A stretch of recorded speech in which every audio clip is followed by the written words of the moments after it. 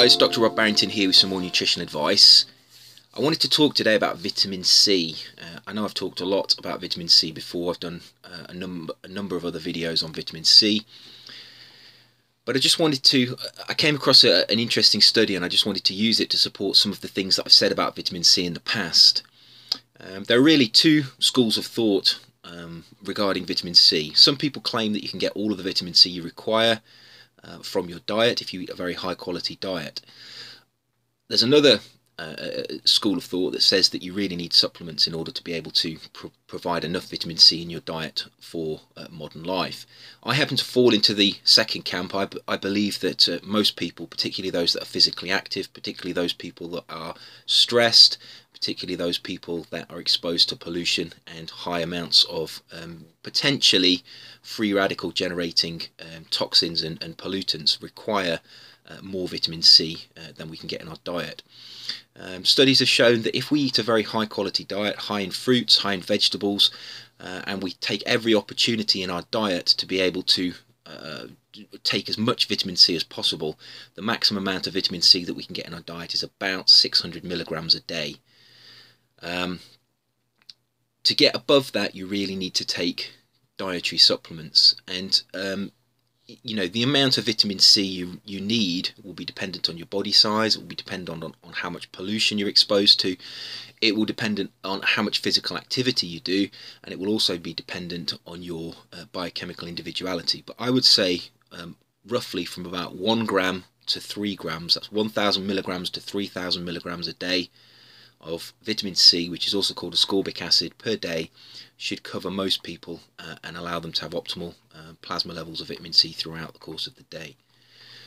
Now, just to clarify, there's in terms of the diet, I do believe that those people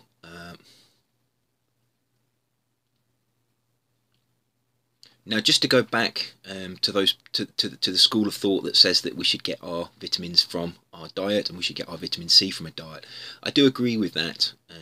I've always said this in all of my videos. I think that it's very important to try and eat the highest quality foods that you can in order to be able to at least attempt to get the nutrients you require from your foods. For many nutrients that is possible. And I've always said this, food is the best source of these nutrients. We're designed to eat foods, we're designed to absorb the nutrients from foods. However, I do think that there are certain vitamins, particularly vitamin D, vitamin C, and maybe vitamin E, and there are certain minerals as well, that I think that there is a really strong case for recommending supplementation. And there's a number of factors for that. You know, our diet is not as possibly as high quality as it could be. There is obviously a delay between the food being grown and us eating it. There are chemicals on the foods. There is a certain amount of processing in certain foods. So even if you try your hardest to eat the highest quality diet, you know, there's a lack of minerals in some of the agricultural soils. Some of the agricultural practices are not perfect, and I do think that there is a case for supplementation for certain nutrients, and vitamin C is one of those. So 1 to 3 grams of vitamin C, I would suggest in vitamin C tablets, plus whatever you get in your diet, would be enough to cover most people for their vitamin C needs. Now, there are some studies that come out that show and actually support this argument that supplementation is necessary, and I'll put the link to this study that I'm just about to discuss in the comments box below, so you can have a look at it yourself. It was a study that looked at some of the metabolic changes that occur with insulin resistance, and it actually used type 2 diabetics. So these people had they were diagnosed medically as having type 2 diabetes, which means really that they had very high levels of insulin resistance. They were still able to produce insulin, but that insulin wasn't effective at getting the glucose from the blood into their cells, and as a result they had elevated levels of blood glucose.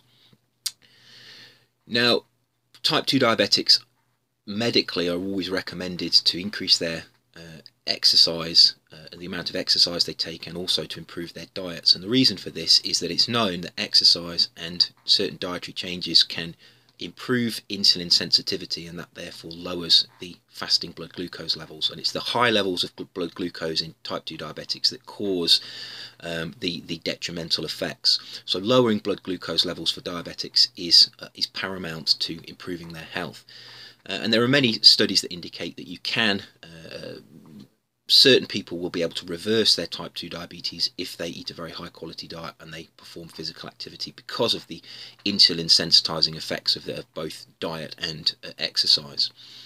Now, this study looked specifically at vitamin C, and it gave vitamin C to these type 2 diabetics for 6 weeks, and it gave the vitamin C at 2 doses. One of the doses was 500 milligrams per day, and the other dose was 1,000 milligrams per day. Now, interestingly, what the study found was that after 6 weeks, those subjects that had been consuming 1,000 milligrams had improvements in the symptoms that you would expect from insulin resistance. In other words, their fasting blood glucose levels decreased, and their plasma insulin levels were improved as well. However, these effects were not seen in those subjects taking the 500 milligrams per day of vitamin C. Now, if I go back to where I introduced this video, in terms of the amount of vitamin C you can get in your diet, you can see why in certain circumstances vitamin C supplements are necessary. You can get about 600 milligrams of vitamin C in your diet. That wouldn't have helped these type 2 diabetics. The 500 milligram tablet was not effective at reducing the fasting blood glucose levels. They needed 1,000 milligrams, and it's unlikely that you would get 1,000 milligrams, you'd be able to obtain 1,000 milligrams in your diet. So for these subjects, in order to be able to improve their condition, in order to be able to improve their type 2 diabetes, to be able to improve their health, lower their fasting blood glucose levels, they required a dietary supplement of vitamin C. And this is just one example of the many studies that indicate that there are good reasons why taking a supplement of vitamin C, and you could argue other vitamins as well, is actually beneficial to the health. So I like to try and support the contentions that I make. I like to try and support my videos with evidence, and I came across this paper and I thought it was very good evidence. So I'm not dismissing the fact that you should try and get vitamin C from your diet. What I'm saying is that in certain circumstances, for certain people, vitamin C supplements in the form of tablets, I think, are necessary, and this is one case that supports that view.